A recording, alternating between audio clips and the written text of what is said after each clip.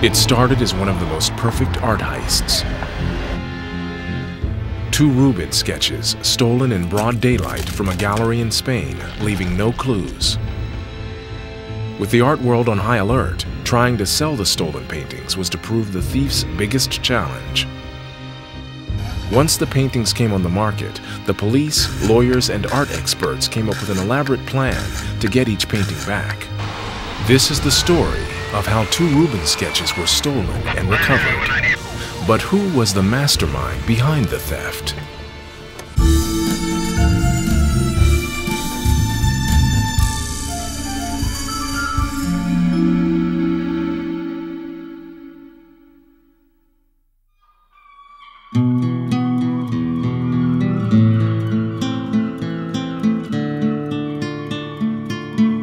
La Coruña is a small fishing town on the Atlantic coast of northern Spain. From these harbor walls in the 16th century, the mighty Spanish Armada set sail to conquer England. It ended in disaster. The town attracted Spanish high society, who were patrons to the local gallery. The Museum of Fine Art is home to many priceless works of art, among them Goya's, Velázquez, and Van Dyck's. The most valuable pieces in the collection are 2 small sketches by the Flemish master Rubens. Painted in 1636, they hang side by side.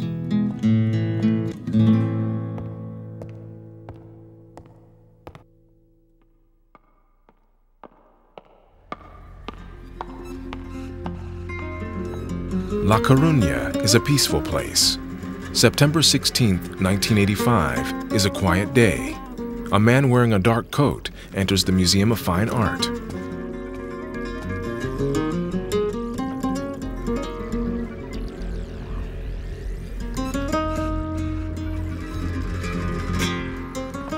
The museum has no high-tech security system and only 2 security guards to watch over the entire gallery.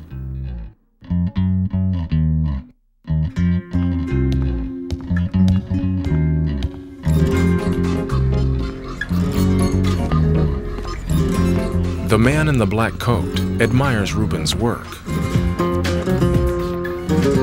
When the security guards are not looking, he gets to work stealing the sketches.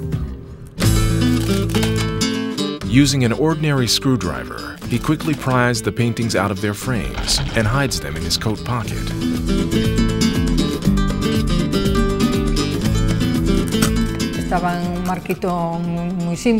The paintings had a very simple frame, so it was easy to take them out. There was some damage, not because it was difficult, but because they were old and fragile, because they were from the 17th century. The thief is able to walk out of the museum before anybody notices the paintings are missing. It could not have been simpler.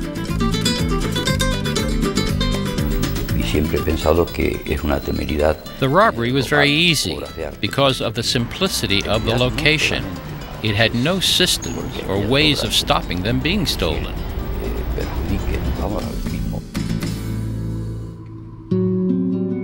No clues were left at the scene, and the police had no leads. The 2 Rubens sketches just disappeared.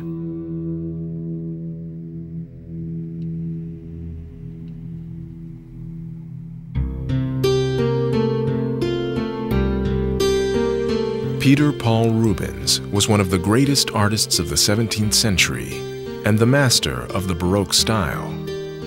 Because of his fame, the demand for Rubens' work was huge. To keep up with this demand, Rubens ran a studio employing every able painter in Antwerp.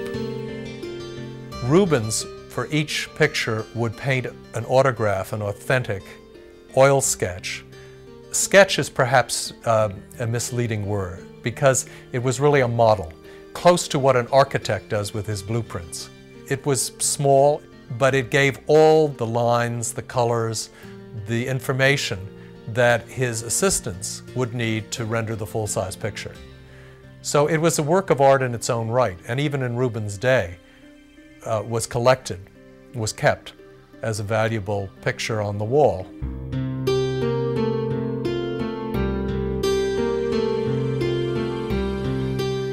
Even today, the stolen sketches have an estimated value of $1.5 million each.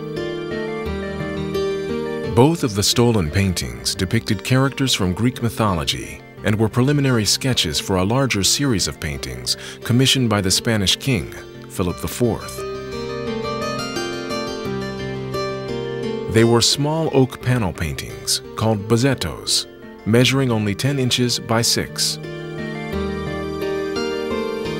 Daedalus and the Minotaur is based on Ovid's account of the building of the labyrinth.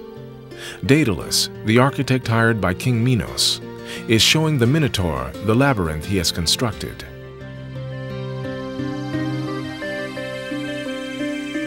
The other painting, the Aurora, features the Roman goddess of dawn sitting on a cloud.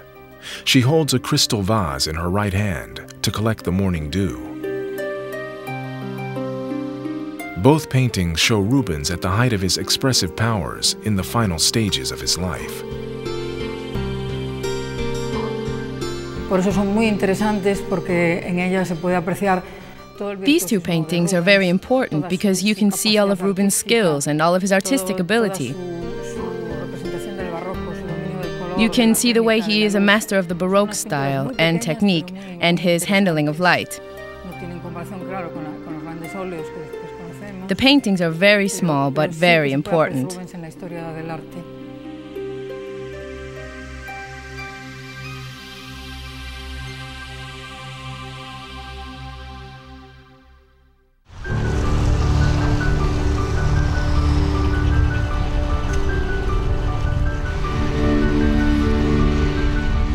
Nothing was heard about the paintings for 4 months until 1,600 miles away in Sweden's capital, Stockholm, a breakthrough came.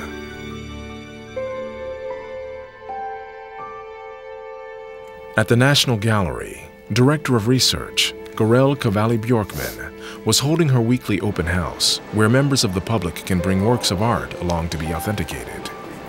One of them arrived with what at first sight seemed to be a fake Rubens painting.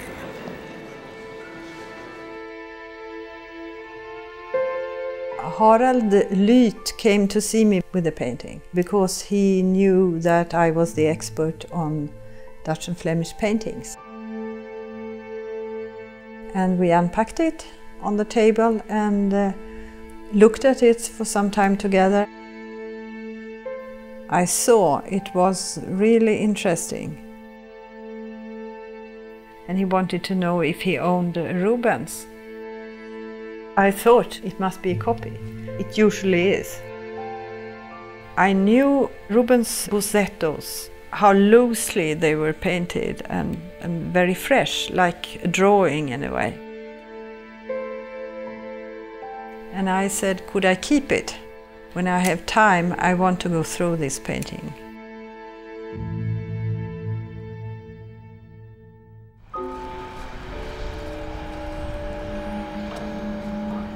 Gorell was busy and needed more time to study the painting in detail. She had no inkling of its suspect provenance. Time passed, days passed, and there wasn't really time. And then he suddenly phoned and said, the friend wants the painting back. He only was the messenger for a friend. Harold Leith wanted to come and collect the painting that very afternoon. Gorell had minutes to research the sketch. She turned to the definitive work on Rubens by Professor Julius Held. I hurried to the library and got Julius Held's book on Rubens' oil sketches. And I flipped through the book and I saw this particular painting. So my first reaction was, is this a copy or is it the original? I looked very thoroughly, and you can recognize a copy. There is always some details that are different. It's best with very good black and white photographs where you can see the details very clearly, because then you can compare the lines and the brush strokes and everything.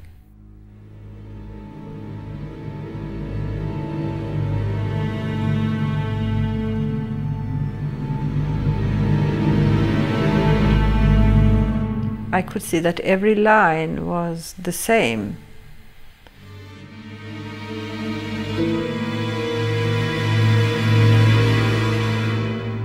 Well, I thought it looks like the original, you know. It doesn't look like a copy. And so I looked at the back of the book where the catalogue was and saw that the painting belonged to a small museum in Spain, which I didn't know.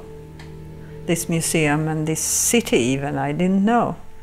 So I phoned the Prado. Que fue, para mí fue una cierta sorpresa, cierta satisfacción.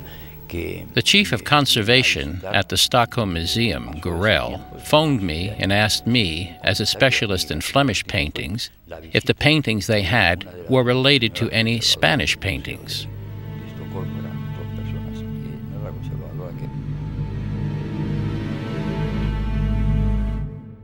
Gorell's worst fears were confirmed. The painting, Daedalus and the Minotaur, had been stolen from a gallery in La Coruña.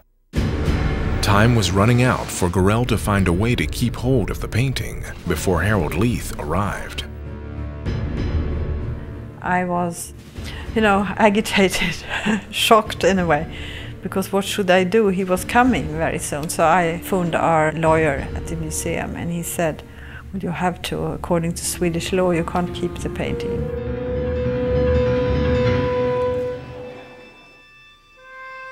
Gorell knew that by giving it back to Harold Leith, the masterpiece might never be seen again. So I had to tell him, but he didn't want to be involved, he said. It's really not my friend. You know, it's not a friend, it's just an acquaintance of my wife's. I just offered to do this, and I don't know this person very well.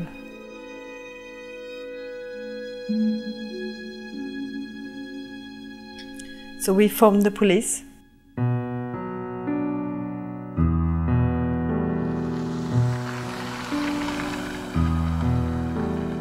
With the whereabouts of the Rubens sketch unknown, Klaus Trogzig of Stockholm's police led the investigation. He needed to know more about Harold Leith, the man who had brought the painting to the National Gallery. Get a telegraph from Interpol in Stockholm. That was the start of the investigation. I only have this name, Harold Leith, and he was not in our files. I called him about the painting.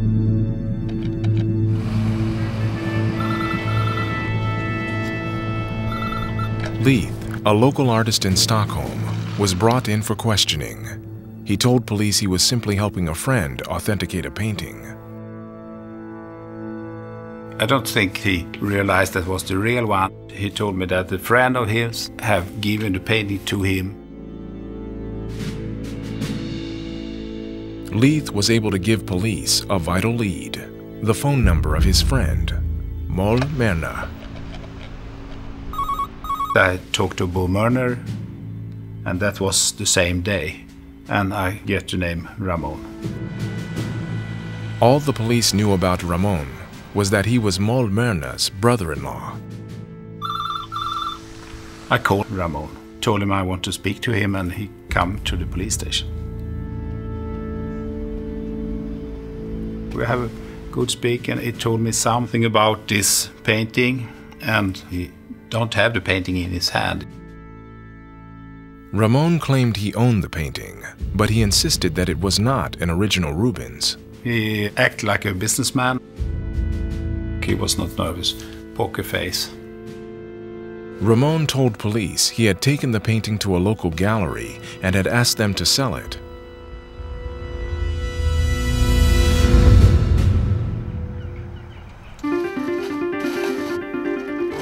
They sent the painting first to Sotheby's in London, who then passed it on to their New York office for authentication and auction. Stockholm police were worried that with the painting out of Swedish jurisdiction, they had to act fast to stop it slipping from their hands forever. They contacted Sotheby's and were able to persuade them to return the painting to Sweden.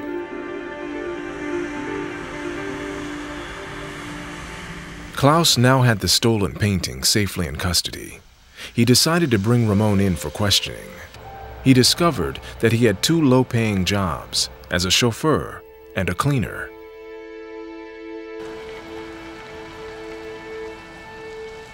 So I want to know how he get the painting and why. Ramon came up with a bizarre explanation. He claimed he was working with two South American students who had the painting and wanted $30,000 for it.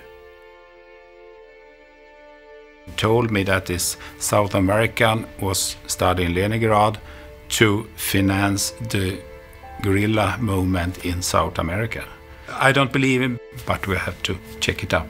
The police investigated the cleaning company, where Ramon said the students worked.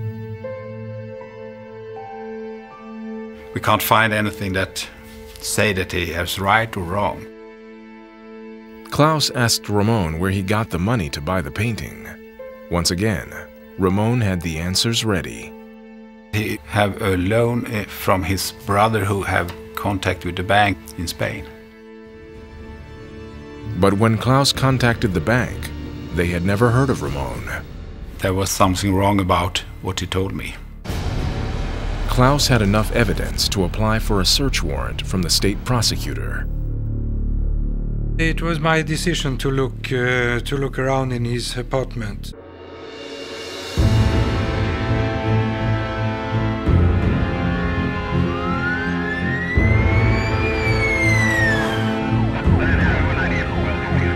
Police raided Ramon's apartment in Stockholm looking for evidence. They were also searching for the second Rubens painting stolen from La Coruña, the Aurora.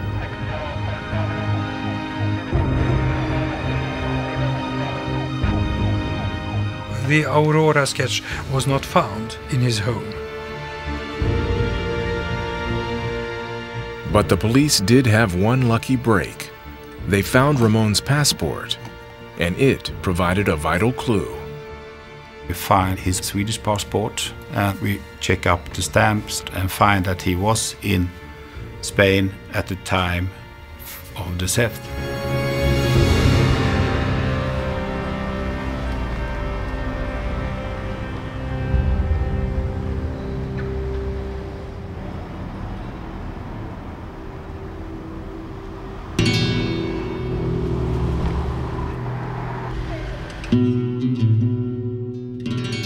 The passport proved that Ramon was in La Coruña at the time of the theft, but the police still had no evidence to prove he stole the paintings. Klaus Trotzig and me, we instinctively knew this is the thief in La Coruña. I was questioning him 7 times.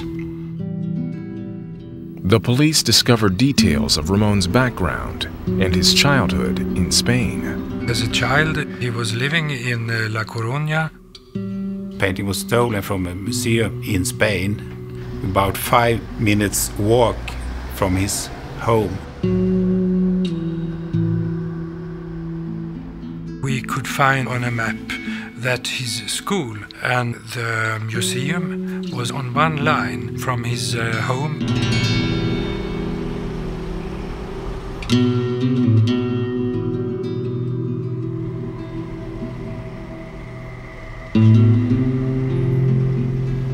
Probably pass the way when he go to school. He has passed that museum many times as a child.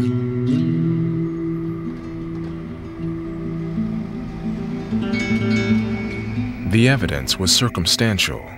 Hans couldn't prove he stole the painting, but he could charge Ramon with handling stolen goods. Not the thief, but handling stolen goods. It's second best.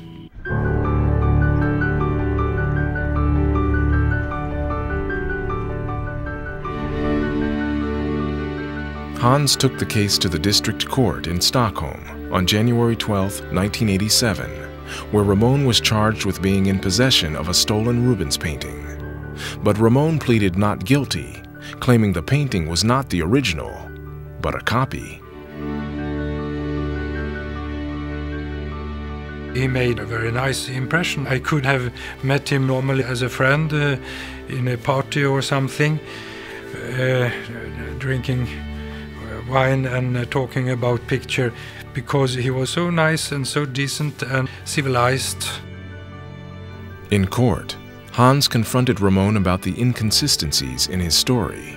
The passport stamps, the elusive students who said he sold him the painting, and the question of how he could afford to buy the painting, working as a cleaner and chauffeur. I couldn't in court get him upset. He behaved himself, he was never upset. Never. Whatever he says, it's not right, it's a lie. But however cool Ramon remained, the court did not believe his story, and he was convicted of handling the stolen painting. As a prosecutor, you don't look too much in their faces, but I notice in the eye he is just cold and But if Hans thought that was the end of the story, he was wrong.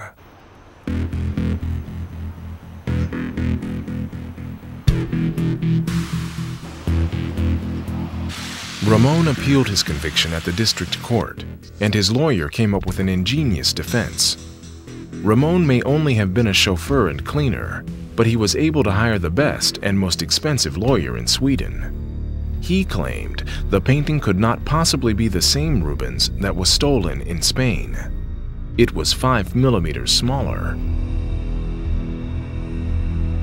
He made a very good job, trying to prove that it wasn't the original Rubens. They talk about small difference. 5 millimeters smaller. He's the best lawyer. So we lost the case.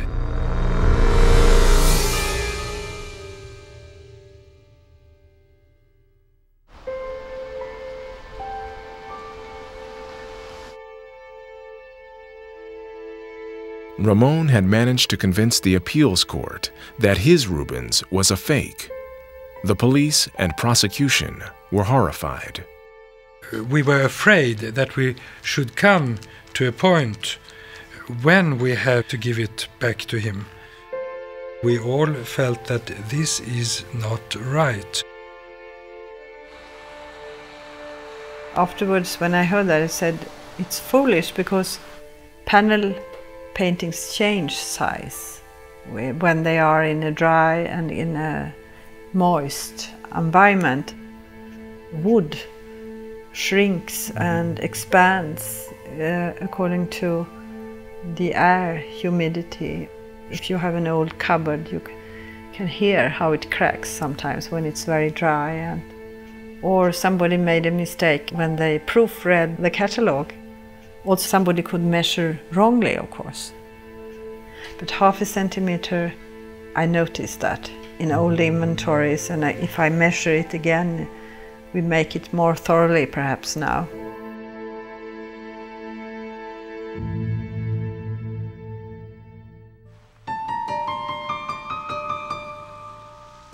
Hans was convinced that Ramon was guilty and decided to take the case to the highest court in the land, the Swedish Supreme Court. I was desperate because I was so convinced that it was the original just because of a shrinking oak. But how to prove it? Then Gorel came up with a dramatic way of proving the painting was the genuine stolen Rubens.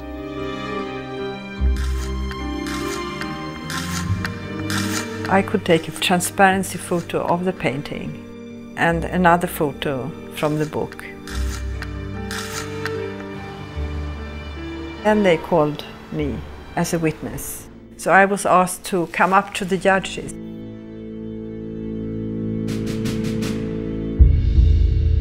I could slide this transparency over the other photo.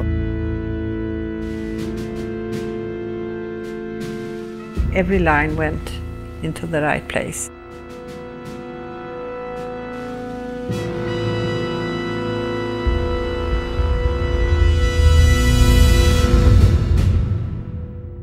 and so it was closed. It was perfectly fixed. She could show that it was the original.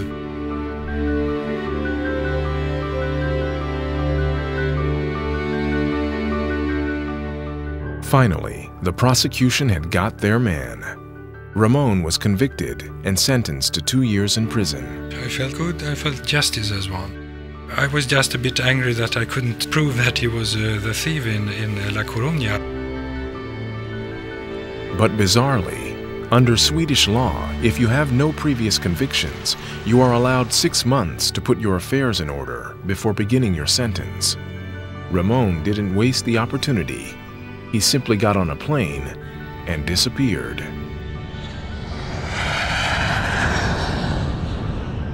We heard he was going to Spain and to Japan and then to South America.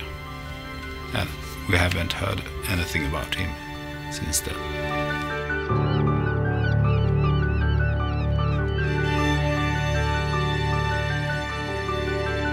Daedalus and the Minotaur was returned to the gallery in La Coruña.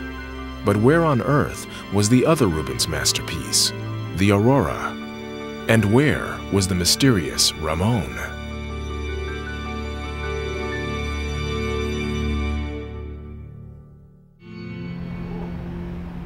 It would be another 6 years before anyone got a clue to the whereabouts of the second missing Rubens.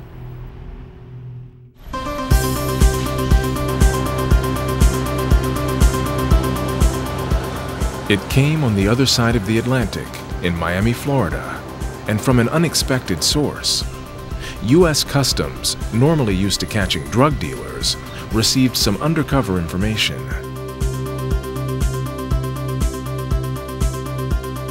I received a call from a source of information. He knew this female in Miami who had a stolen and smuggled Rubens painting. Keyword was smuggled, and we worked smuggling cases, so we knew that we had something that was potentially worthy of investigation. When David met his source, he learned that the seller was a woman called Orly Bagel. He said it was a Rubens sketch painted on a thin wood panel. It really meant nothing to me at all. I wasn't familiar with Rubens. I wasn't familiar with his works at all. This was the first and only case of this type that I've worked. It was brand new to me. David put a team together to help with the investigation. He needed someone to go undercover. I asked an agent in our group, Hank, if he would meet with the individuals, in an undercover capacity and represent a buyer. He was the oldest agent in the group, and he had a pretty extensive undercover experience in narcotics cases and other customs type cases. And he looked the least likely to be suspected of being a law enforcement officer.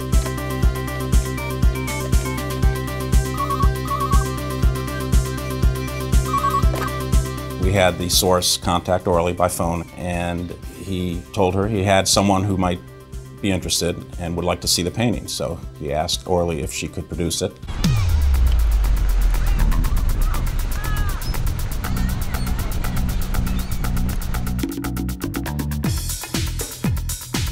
Hank needed to meet with Orly and see exactly what she had for sale.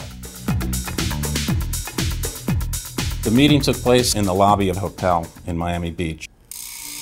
Orly suggested that location. She felt comfortable there.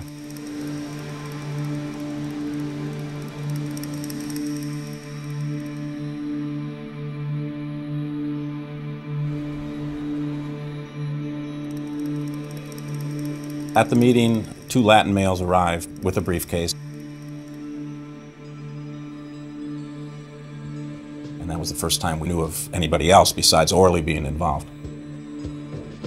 The painting was produced from the briefcase. They had painting that they wanted to sell. Hank was playing the role as the buyer's representative. He didn't do a lot of talking at the meeting. The source did most of the talking. Hank just looked at the painting, made a couple of mental notes. He didn't know what he was looking for. The meeting had been a success for both sides. Orly thought she had found a buyer, while Hank had seen the painting he thought was called The Dawn.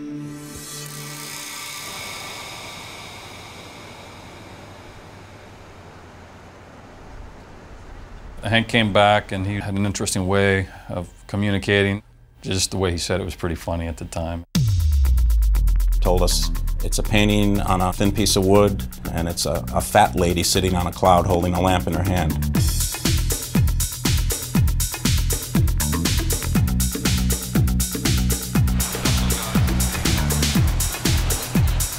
It was in a subsequent telephone call where they started to talk about the price.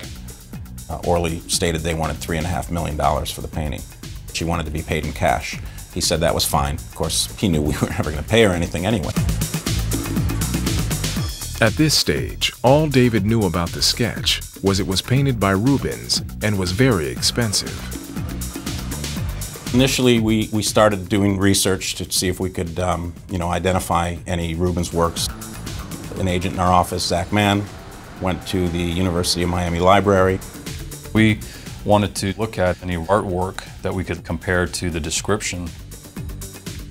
All Zach had to go on was Hank's description and the name, The Dawn. So I was looking through the books. Zach located a picture of the painting in one of those books. The picture was a perfect match for what Hank had seen at the meeting. The problem was it had the wrong name. It was called the Aurora.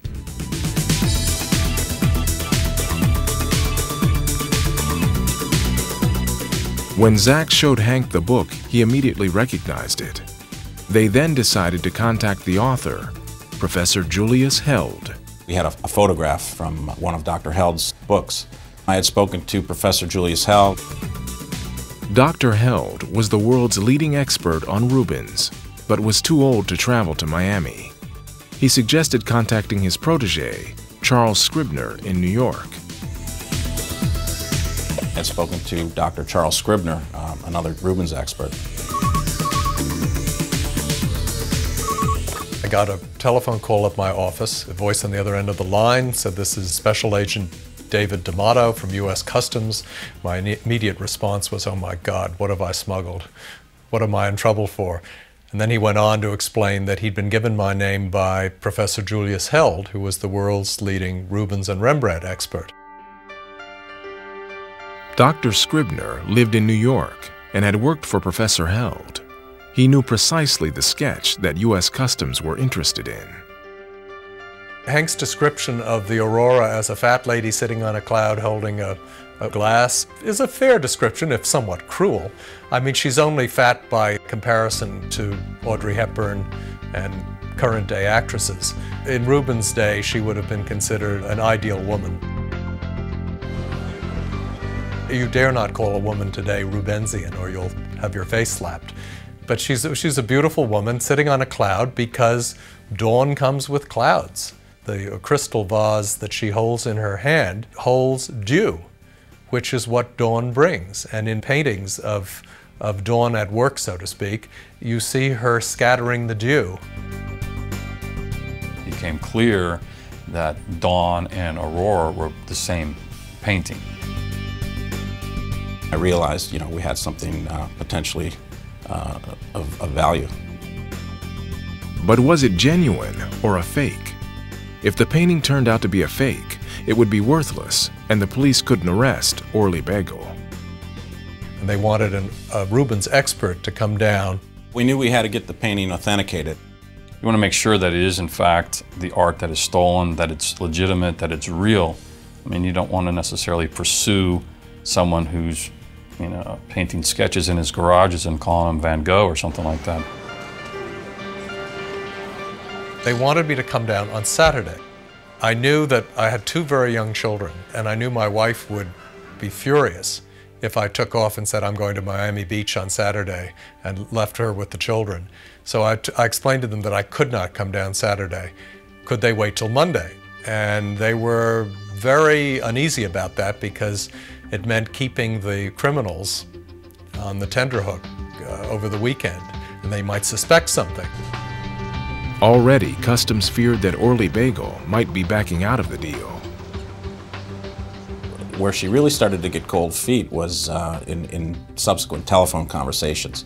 She had contacted the source between meetings, and she said it seemed like it was going a little too easy. She even asked the source if how well he knew Hank, and how well, whether or not he knew Hank was a law enforcement officer. And the source assured her that he was not, and that she could proceed. Everything was fine.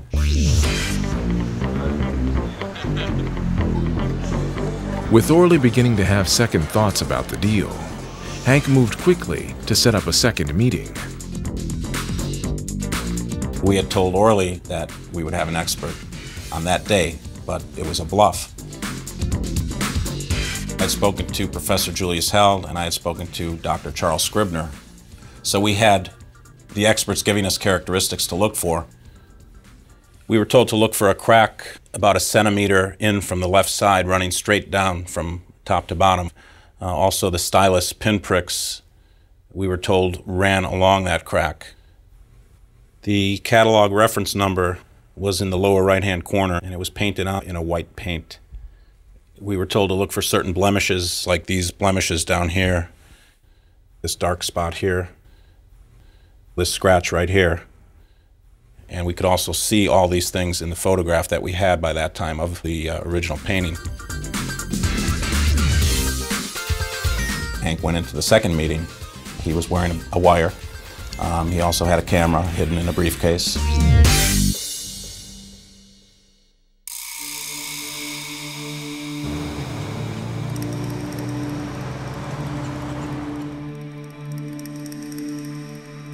We have agents around, so we were monitoring the whole thing from outside.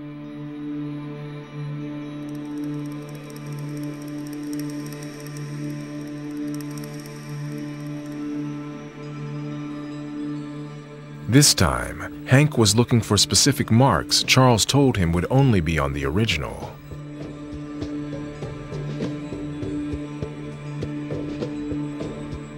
Hank noted a crack down the left side, stylus pinpricks, and certain blemishes. The only thing missing was the catalog reference number.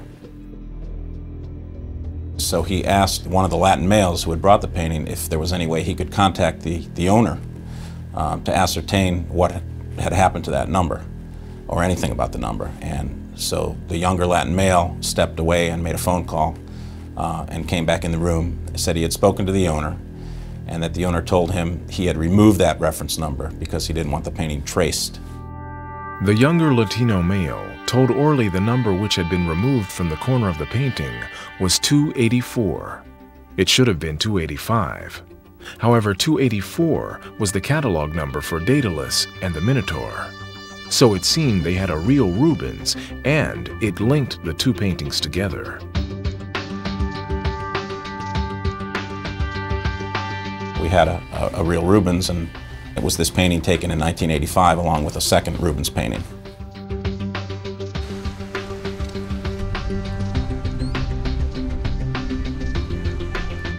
After the meeting, I recontacted Dr. Scribner, and then he agreed to fly down on Monday morning. I was terribly excited. I thought it sounded like the greatest adventure of my life, an armed sting operation with federal undercover agents. I love the idea of it. I think Dave kind of talked him into coming down and telling him that he would have had the opportunity of a lifetime. This was going to be real Miami Vice for Charles Scribner.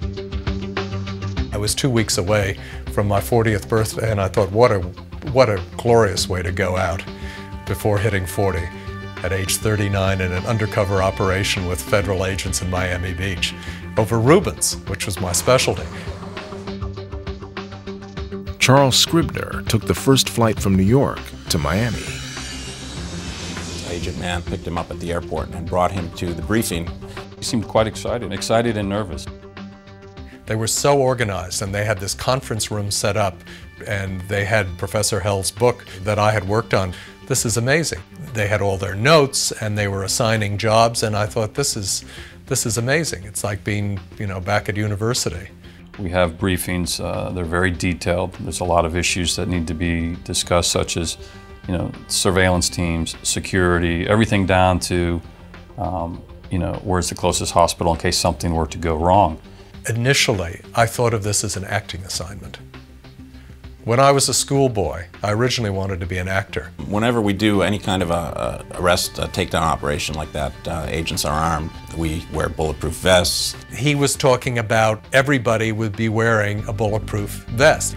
And I then innocently asked, well, do I get a vest too? Thinking, what a stupid question, of course I got a vest. And they looked at me and they said, oh, no, you can't wear a vest. We told him no, it would be a little bulky, it wouldn't look right, and you know, we couldn't do that. It was at that point I realized, whoa, this isn't just an acting assignment, this is serious, this is for real. That may have been a reality moment for him, saying that, you know, it's not television, it's not Miami Vice on TV, this is, you know, real law enforcement. And then somebody in the meeting had mentioned earlier operation where something had gone askew and somebody had been shot, and I thought, uh-oh, this is not only serious, it's dangerous.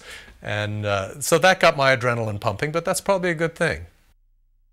I asked him to go into the meeting and to look at the painting and basically just to tell Hank, the undercover agent, whether or not it was authentic. Dave asked him to really not say a whole lot, just kind of confirm that it was in fact a true Rubens. Just to nod or give a signal to Hank that it was real, or even to go on the side and talk to him for a minute, but not to get involved in any kind of negotiations or any conversation with the subjects. Well, I thought this is a rather, you know, this is like a walk-on, a spear carrier in Aida. I didn't fly all the way down to Miami Beach to look at a painting and just nod my head or shake my head. I thought I may have to ad-lib.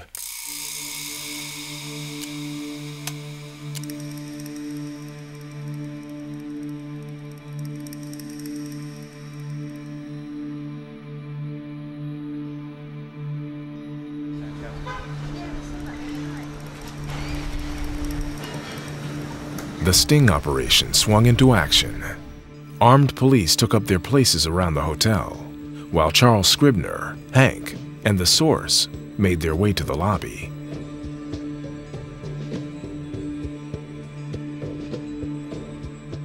The lobby was a scene out of some movie. It was very Art Deco. It was a kind of low-budget Art Deco. So we sat down at a nice table with a picture window overlooking the beach, and there was a swimming pool in the background and one solitary sunbather, a young woman taking in the mid-morning rays of the sun, and it was all a scene out of a movie. It had everything in it but Richard Gere. And I remember there was a jukebox playing, and I said to Orly, this hotel could be right out of a Scott Fitzgerald novel if it weren't for the jukebox. And my part was to be part of the surveillance team outside with other agents, watching and listening to everything that was going on at the time. Hank noticed that a fourth individual was present who was a surprise to him. He had not seen him at the previous meetings. And Orly told Hank that this fourth individual was going to provide security for her and to accompany Hank to the bank.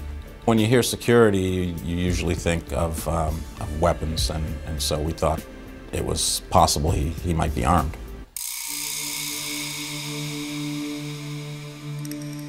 Then came the moment Charles Scribner had been waiting for.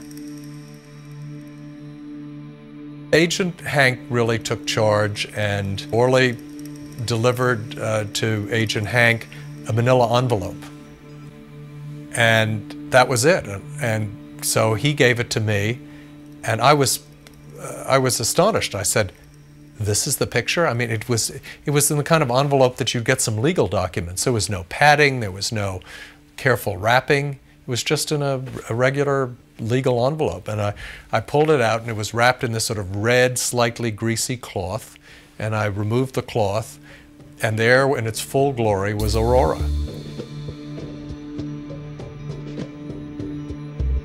On this lovely little panel, a piece of wood, in oils, and it's the second I saw it, I knew it was an original Rubens. But I was so outraged and surprised that they would have been so casual about the handling of this picture, that I immediately remonstrated with them and scolded them and said, this is no way to wrap a Rubens. I said, next time be sure you have it wrapped up in bubble paper and preferably leave a frame on it. I'm sitting there thinking, oh my gosh, you know, this was not part of the plan. They all were kind of nodding and smiling sheepishly. And there's always the chance that something can be said that doesn't make sense to the people who have the painting. I hadn't taught a class on Rubens since 1976. It had been 15 years earlier. And now I was back in the classroom, and I think my students couldn't leave. So I thought, I'm going to make the most of this. So I started discussing the picture and how it was painted and what the subject was, and was it Dawn, was it Aurora, or was it Psyche, the goddess of the soul, the personification of the soul. There's always the possibility of armed security in any type of deal. I mean, you're talking millions of dollars, and you're dealing with bad guys who think they're dealing with bad guys, and so that's always a concern. I think it was about this time that I felt even more relaxed now back in the classroom, so to speak, and I thought I'd have a little fun with the crooks. And so Orly was clearly their spokesman. So I looked at her and I said, tell me, this is the most beautiful Rubens oil sketch I have ever seen outside of a museum, knowing full well it had come from a museum. Where did you get it?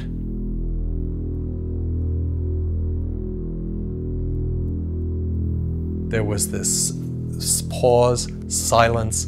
Agent Hank, I thought, at this point was about to have a coronary. And she didn't miss a beat. She looked at me and smiled and she said, inheritance. And I thought, that is the classiest, most clever answer. I could not have dreamed it up in her position. I thought, this is one smooth woman. I'm sitting there just thinking, gosh, you know, it's not what we planned, and hopefully he'll cut his lecture short here. Agent Hank had asked me whether I thought it was original. I said yes. Are you absolutely sure? And I said yes, absolutely sure. And he said, on a scale of 1 to 10, what would you say? And I said, on a scale of 1 to 10, I would say it's an 11. And then he asked again, and I thought, this is getting a little redundant. He said, well, just how positive are you? And I thought, I've got to close this line of questioning. I said that I had 2 sons back home in New York, and I often wondered where they came from. But I had no doubt where this picture came from. And everybody kind of chuckled, and that was the end of that line of questioning.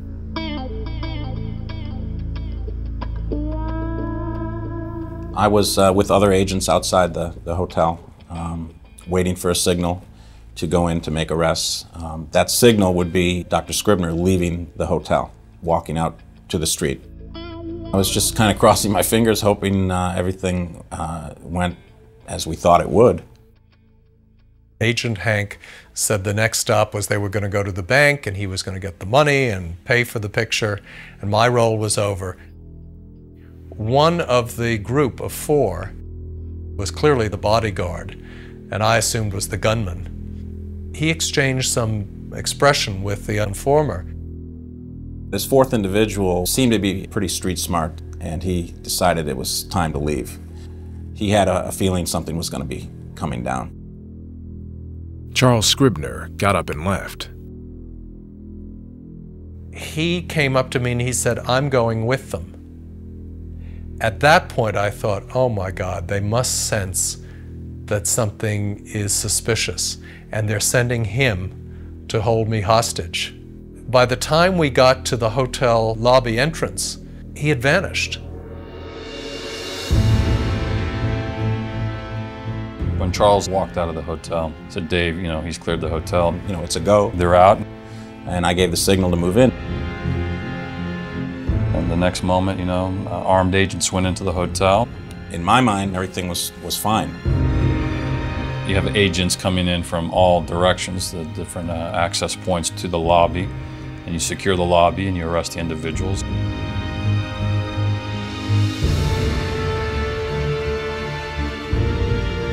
Hank informed us immediately that a 4th individual had been present. He described him physically to us. So myself and another agent began to look for him. We started a search of the area. Hank didn't see where he went, but he knew that he was somewhere still in the building. We actually found him in a laundry room. There's a bathroom off to the corner, and the door was wide open, and as we went into the room, I just noticed a slight movement between the door and the door jamb.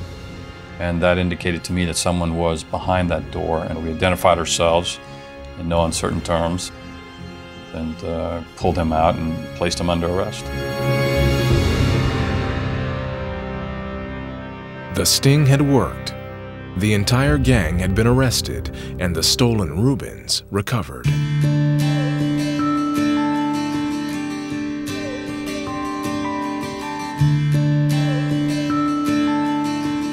I felt good about it. We had accomplished what we wanted, and the main thing was nobody got hurt.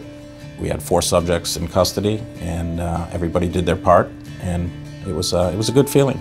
The suspects were arrested, the painting was recovered, nobody was injured. I mean, it was really picture perfect. You know, it was just the way a takedown should take place.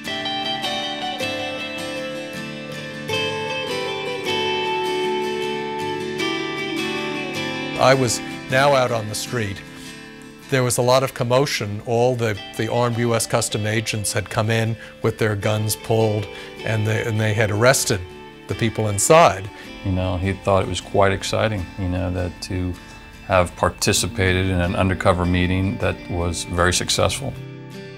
And the best part of it was the end, when I got to my plane and they were closing the door, and I had a government-issued ticket. And I said, the government wants me back in New York immediately. And she looked at the ticket and she said, okay, you can get on the plane. So I got on an earlier flight. And I thought that was the perfect ending to this adventure.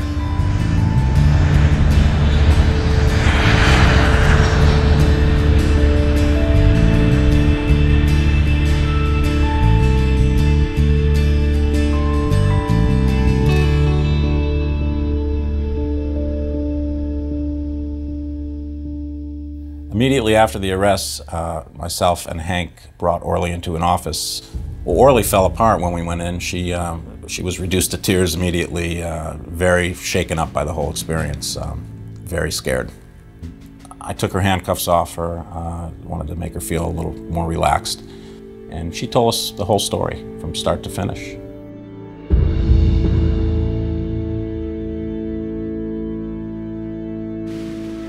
Orly Bagel said the painting had been brought up from Nicaragua.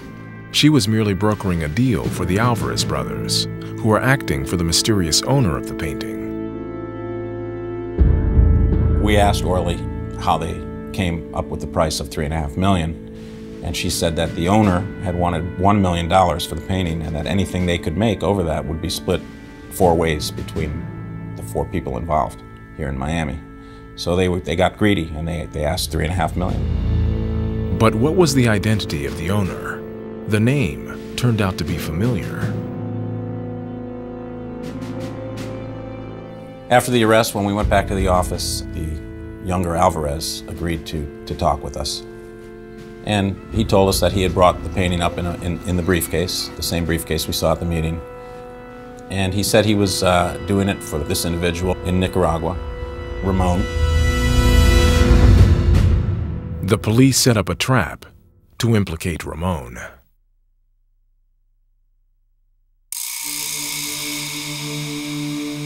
When I heard the name Ramon mentioned, I assumed it was the same Ramon. We asked him to ask Ramon what the lowest amount of money he would accept for the painting would be. And Ramon replied, $1 million.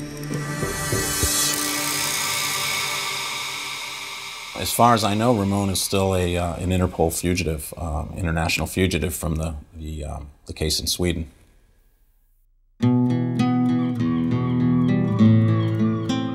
Both paintings were reunited, side by side, to great public relief in Spain.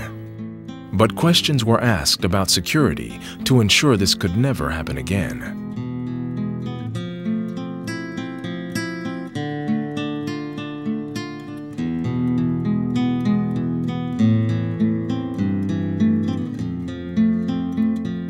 La reacción pública aquí en La Coruña fue... The public reaction was remarkable.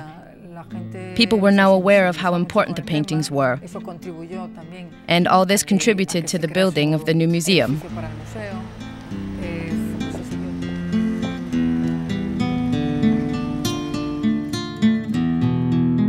On December 12, 1995, the paintings moved to a brand new home in La Coruña with the latest security systems.